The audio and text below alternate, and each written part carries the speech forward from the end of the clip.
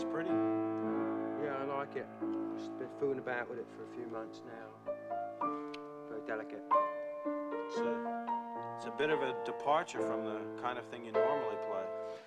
Yeah, well, it's part of a trilogy, really, a musical trilogy that I'm doing in D minor, which I always find is really the saddest of all keys, really. I don't know why, but it makes people weep instantly to play a...